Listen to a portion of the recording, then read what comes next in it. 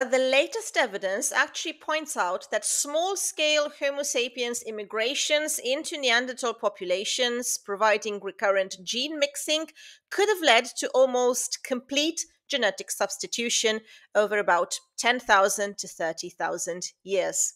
The latest study is actually a mathematical model. It is grounded in neutral species drift, which doesn't require selective advantage or some catastrophic event, but shows that sustained gene flow from a demographically larger species could account for Neanderthals' genetic absorption into modern humans within a time frame which is actually consistent with the archaeological evidence as well.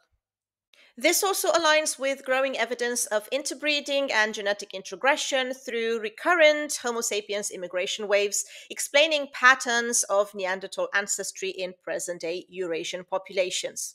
Now, this is not to say that other factors did not play a part in the story, but genetic admixture is likely the key to their disappearance. Interbreeding led to a substantial gene flow between Neanderthals and modern humans, and nowadays, modern humans still retain a, let's say, considerable amount of Neanderthal genetic material, about 2%, in some population groups, even 4%.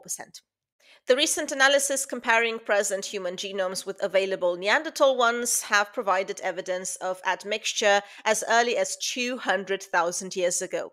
So this means that sapiens migrated into some of the Neanderthal settlements on multiple occasions, and yeah, we got busy with them. We had interbreeding events, and although some of them stem from now extinct lineages, they might have initiated a long-term process of genetic exchange later, very much amplified during our main expansion out of Africa.